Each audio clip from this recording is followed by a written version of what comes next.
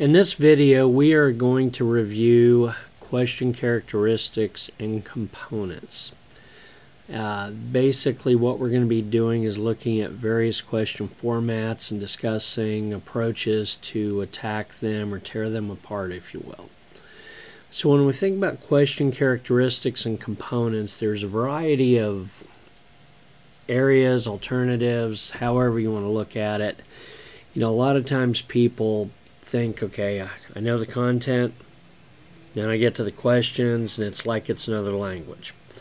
And so what we're going to do with this is talk a bit about how to translate effectively, if you will, the questions. You know, how to recognize what you're being asked, ignore what's meant to be a distractor, and things of that nature. Now, formats and variables, I want to address this as well. It's late October 2020 as of this recording, and this video is being recorded in part for the January 2nd, 2021 and beyond exam. As of last week, when I emailed PMI headquarters, they have not released a new PMP Exam PDF that talks about duration, questions, question formats, etc. And they said they're probably not going to do so until somewhere in December. Now, as a result, I'm going to speculate some. We've heard some rumors about question format changes, like choose all that apply, drag and drop, analyze graphics, which, you know, I'm of the opinion that's probably been in there for a while. I can't say what I might have seen on an exam, but analyzing a graphic is definitely reasonable to expect. And so as we go through this video, I am going to mention some possible speculation on some things to potentially help your analysis and interpretation.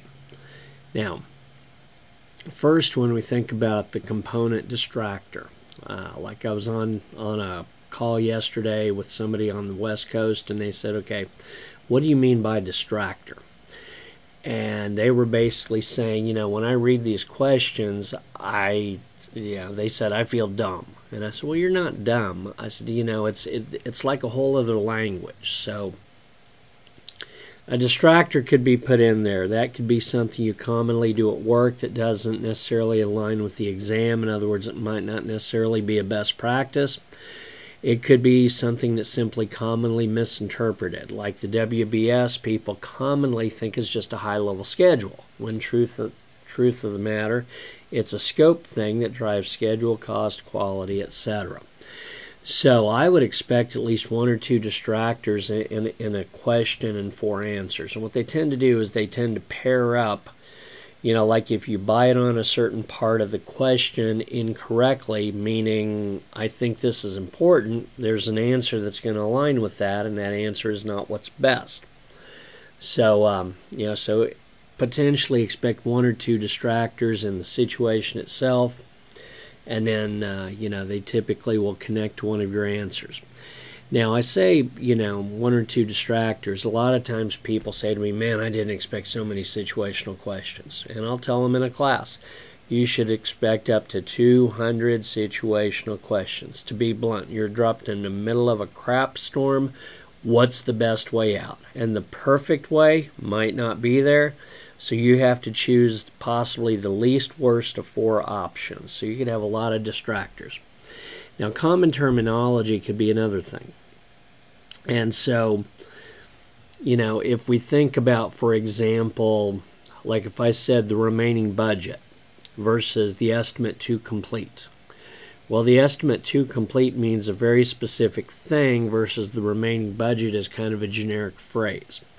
So the general rule of thumb is if there's a PMI style term versus something generic on the street, so to speak, you're probably better going with the PMI style term. Now, too much information is what I can do if I make this video go too long. But basically, too much information in a question is what they can throw at you, and that kind of ties in with the distractors, you know, things that don't necessarily matter. Like, for example, a change request question. You know, they could hit you with something like, You're 98% done, you're getting ready for closing, the sponsor looks you up and tells you that they need this new feature added, or the project outcome is not going to be usable, and that it's not going to cause budget or schedule impact. Okay. Who is the sponsor to say it's not going to cause budget or schedule impact? One, that's a great distractor.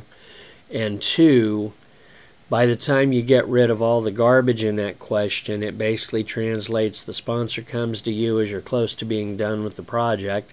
They say something has to be put in, or the thing's not necessarily going to be usable. What do you do next? And then in some of our stakeholder videos and content, that's where we've got the step-by-step that you go through. Just because they say it has to be done ASAP and immediately, and they throw a bunch of stuff in there trying to make you feel like, I got to do this, you know, don't bite on all that too much information stuff. Now, the next is wrong area or wrong point in time. So, you know, if we think about it, there's a lot of connectivity across these 10 knowledge areas. You know, risk is an input to scheduling, to budgeting, to procurement, among other things. But if we think about it, and I'm going to pull out my handy-dandy quick reference guide here, you know, wrong area or wrong point in time. So if I ask you about something and I'm describing, for example, creating the scope statement. I saw a student recently bring up a question they got wrong in this. You know, the question was asking about the scope statement, and it said something to the effect of, all of the following would potentially be included in the scope statement except, and they said cost estimate, or actually cost estimates was what would not be included, and they thought it should be included. Well, if I'm doing defined scope, which gives me a scope statement, from there I create the WBS. Once I have the WBS, I can do things like start to build a schedule, cost estimates, a budget, etc. So I wouldn't necessarily have cost estimates as part of my scope statement. You know, that's going to be more part of the overall plan. So when you think about, you know, like in the schedule knowledge area from start to finish, you know, if I said, you know, what do you need to define activities? And I said duration estimates being one of the answers, I would get rid of that. Because again, if I go back to this, define activities is my second pink process in the schedule chapter. Duration estimates is a couple after that. So I got to have activities to get the duration. I don't have to have duration to get the activities. So think about where you're at, and that's going to be very key with this. You know, if you can recognize which color you're in as far as which knowledge area, what process you're doing, what comes before it, what comes after it, what you should have created so far as the main primary things, what you're getting ready to do next, you know, that's a good spot or position or mentality to have, if you will. Now, when we think about question formats, we have the select, select not, or accept. That one tends to drive people crazy or want to make them drink or curse. All or a combination of the answers. We'll talk a bit about that. Situational. Like I said, you should expect up to 200 situational questions. 200, you're dropped in the middle of a mess. What's the best or least worst way out?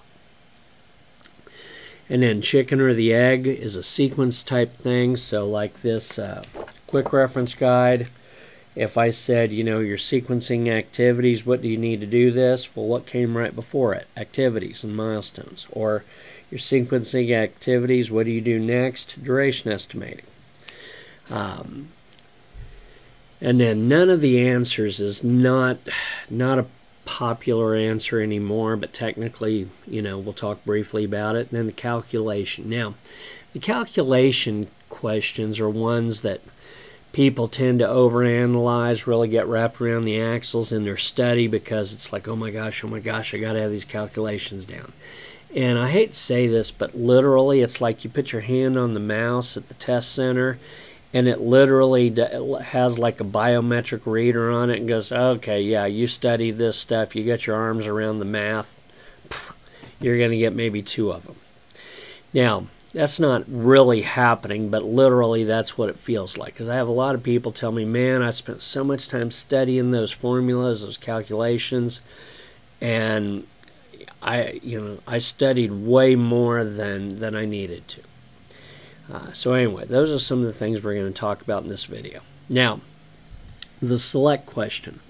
And this is a relatively simple question, but milestone is what duration? 0. You just select what fits.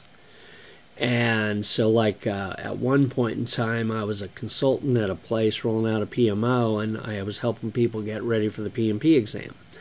3 of my students at the same company took the test the same day. And one of them stopped showing up for our study groups every day over lunch because I guess he thought he was in better shape than the other 2. Guess which one failed the test? Well, I walked up to him the day after they took the test, and I said, "How did we do, guys?" And I said that, and I heard, "Oh."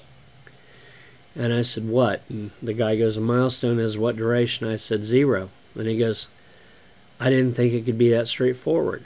Well, here's the deal. You over-prepare. You learn how to translate understanding project management content into question format, almost like another language. Success is expected. Now, select not or accept. So this is a blah, blah, blah accept. And so these questions will drive you crazy, especially starting out or when you start to get mentally tired. Like starting out your first 10 on the test, do they want this or the opposite of this? And then as you start to get mentally tired, kind of the same thing, if you will. And that might be a good spot to take a break. Now, this blah, blah, blah except, all the following are areas of communication management except. That format lends itself to translation in other languages. So, as a result, it's a pretty popular format because if somebody takes the test in Spanish, at least as of this recording, they get an English window and a Spanish window, and the assumption is the translation is accurate. Now, what I tell people with a question like this is you want to look at this, and if you're not drawn to one answer, then basically say one of these things is not like the other. I think there was a 90s rock song where that was kind of the chorus. One of these things is not like the other over and over. But, if you can't say decisively, I think this is it, then try to group 3 things together, and the thing that is dissimilar or doesn't fit with the other 3, ask yourself, does that seem like that's the answer? So in this case, all the following are areas of communication management except. Okay, well, manage communication sounds like 1. Monitor communication sounds like 1. Perform quantitative risk analysis. That probably does not fit. D, plan communications management. Now, let me say this. Don't just automatically assume, because in this case something has communication in it, that it's fair game. If all 4 had communication in them, then what you would do is you would go back to this in your head. Plan communication management, manage communication, monitor communication as an example. Now from there we get into all or a combination of the answers. Now this is where we possibly have some of that rumor being realized, or where I feel like there is a higher probability of it showing up. So first let's talk about all of the answers, and then we'll talk about a combination. Bottom line is, if you look at, if you have 4 choices, which is the exam at least as of January 1st, 2021, January 2nd, 2021,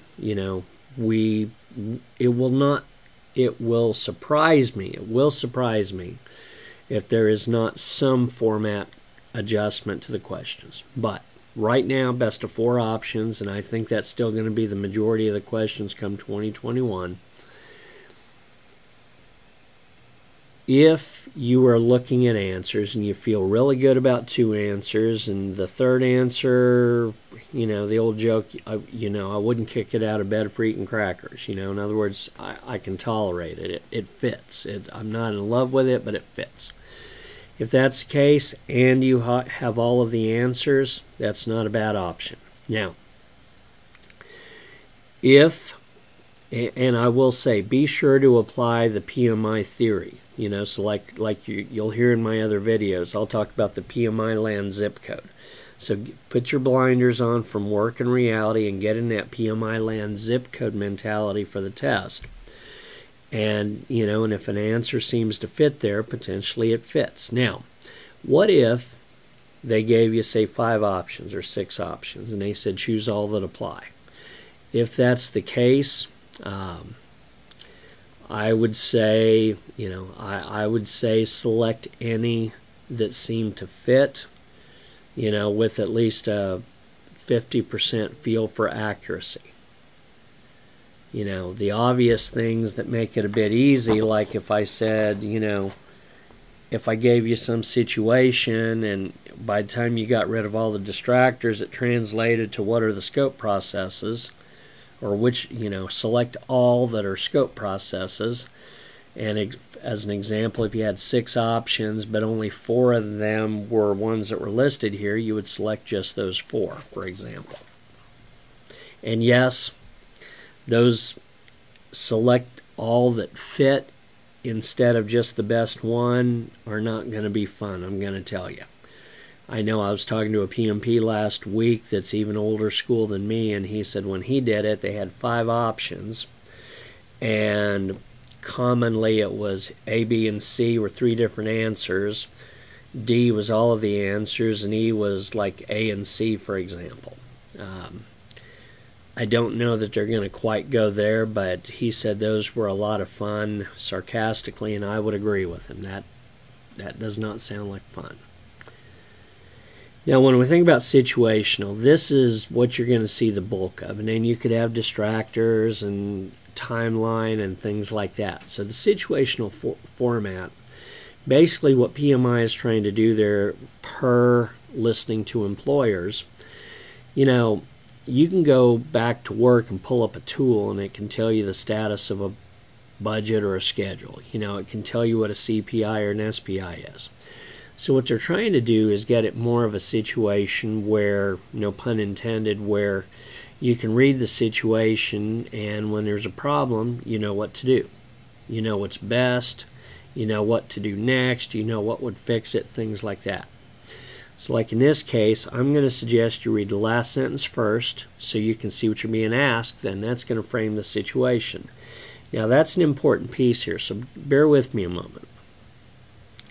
Your brain in that test is kind of like a cell phone battery with a GPS app.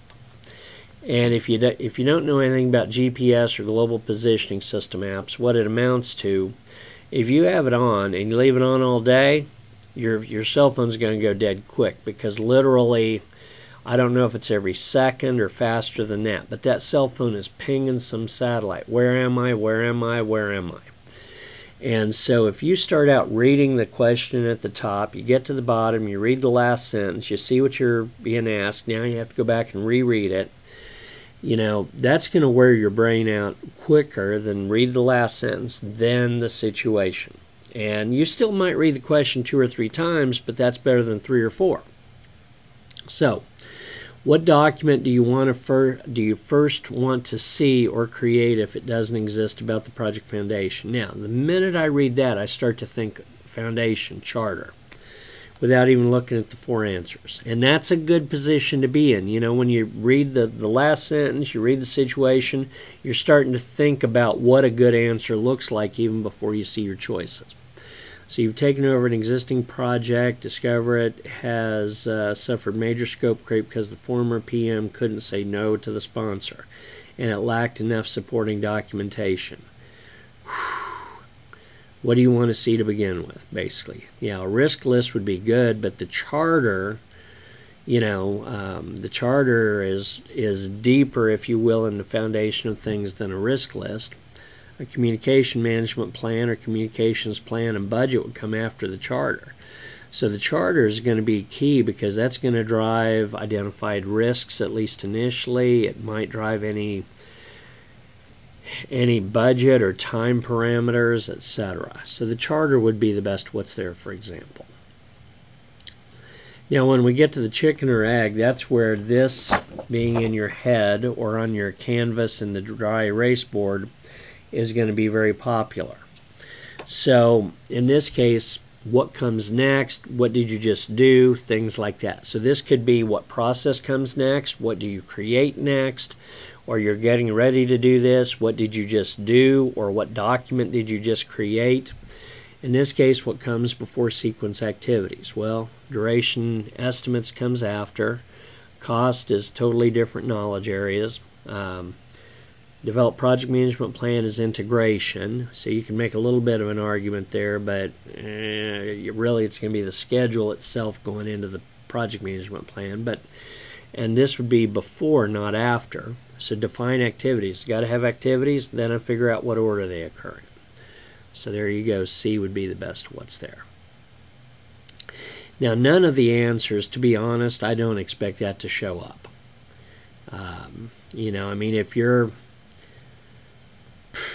you know, if you were asked, you know, and I'm going to make up a sarcastic question here, but if you were asked, which of the following tools would you likely use to assemble a television stand? You know, a UFO, a bottle of water, a car, or an airline ticket. I couldn't even repeat those right now without rewinding this video. None of those remotely fit for how to assemble a TV stand. So if you saw a question and you had 4 answers that were literally all that off, and you had a none of the answers, I'd go with none of the answers. But again, honestly, I don't expect that to show up. Now, as of January 2nd, 2021, there are some new exam formats expected. And as I said earlier in the video, PMI has not released the exam handbook, or as the bulk of the world calls it, a PDF yet. But that's supposed to be released somewhere in December, per the boss of the PMP exam replying to an email of mine last week. So we do expect there to be graphics to be analyzed, and I'm a believer that that's been in there for a while, you know, where there's an image and you have to analyze what's going on with it or drag things into place with it. You could also have, like, for example, here's 5 processes, here's 4 boxes, drag them into the right order, things like that. Like one of our community of PM trainers was saying the other day, well, heck, I wish they did a lot more drag into place stuff. That's pretty straightforward. Select all that apply, so that could be, here's 5 or possibly more options. Select all that fit, and you know, and then those are the big things we're hearing rumors about. I say rumors, you know, seen various slides from PMI and things like that, but not necessarily committal, if you will. Now, once we get into January 2nd and beyond and that exam handbook comes out, if we do have a new video for this, it'll be available on the YouTube channel, probably as a follow-up to this video, as an example.